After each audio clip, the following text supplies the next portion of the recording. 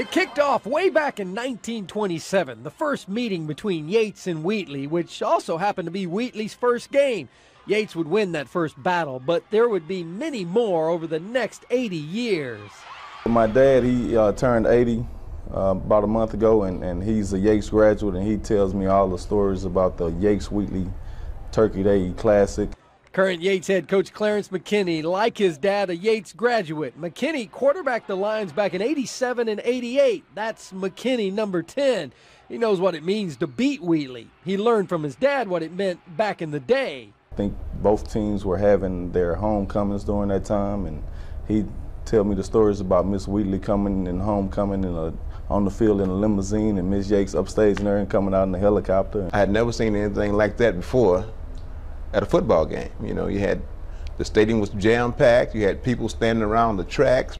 Wheatley head coach Eldred Small, athlete of the year at Wheatley back in 1968. He played against Yates back when the game was played on Thanksgiving Day. He remembers the crowds, the pageantry, the halftimes. People came from all over the state. People was flying to the games in helicopters and landing on the field. Getting out there, the helicopters, and it was just an extravaganza there, and I loved it.